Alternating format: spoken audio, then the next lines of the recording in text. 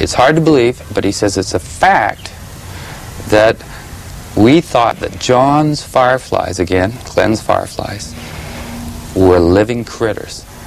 Now, at no time have I've read everything, and at no time have I ever heard that before, that NASA concluded originally that the fireflies were alive.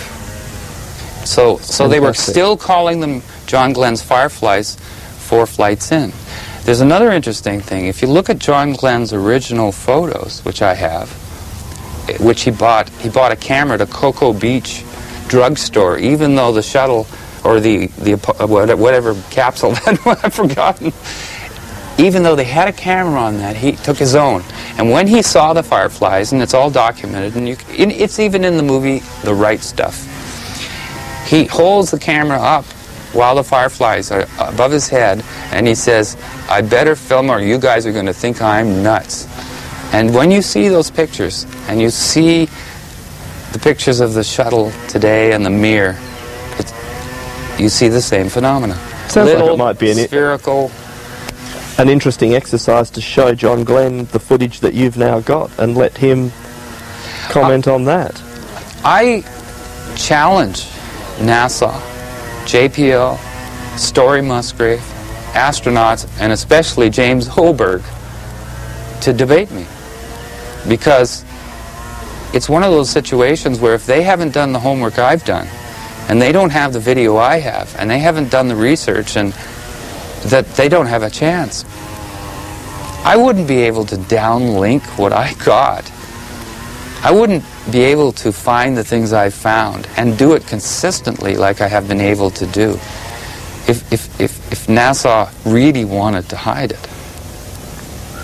Although you did mention to me, Martyn, that they shifted a satellite at one stage, or... Yes, they've done some shifty things, and there are military people as well as the non-military people. For instance, there's a flight I have where it's basically the entire flight was the control room except for the spacewalk. The spacewalk was to test the new backpacks, and it's a famous walk because the fellow flipped around, the astronaut flipped around and couldn't stop.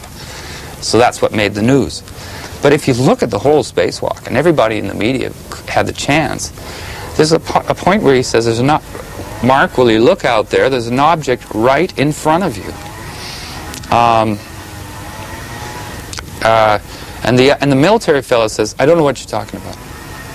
Now just think to yourself, if I said there's a bee about to sting you, wouldn't you go, "I wonder where that is," or something other than, "I don't know what you're talking about"? First of all, what do you mean you don't know what I'm talking about? If I'm in outer space and I'm flying around and my partner says there's an object in front of you, I wouldn't say, "I don't know what you're talking about," and then his next line is, "Never mind." And then the third astronaut says, "Am I missing something?" And he says, "Don't worry, the lens filter came off," now confirming the size and how close it must have been. Going, and it's flying off at 10 o'clock and 11 o'clock. Now, when they first mentioned the object, the shuttle camera, you couldn't see it. So I wasn't looking for it. They drew my attention to it. I looked, and there the object emerged. And the third thing he's saying to the third astronaut is, "Don't worry about it. Don't worry about it." You know, it's the camera filter. And then he even confirms, off 10, 11 o'clock, 10, 11 o'clock, you know. And then there's a pause, and the control room below tells him to stay vector. Shut up. Stay on course. Continue with what you were supposed to do. And then they continue as if nothing happened. As if nothing had happened. Yet it's right on tape. Audio, video, and you see the object they're referring to. So, but my point was they didn't hide that from me. They're challenging us to find it. And my only question is, how come there aren't more of us out there finding it? This is a big world, and most humans love mysteries, and the video is available, and many people have home dishes. And even though NASA moved the satellite almost onto the horizon after they found out what we were doing, we still were able to get the satellite. I just don't see, I've had no agents at my house. I've communicated with the Canadian Space agency, but I can't, for their protection at this point, I can't give you the name, but let me just say that we ran it by our own country's space agency due to the connections we had. And what was their comment?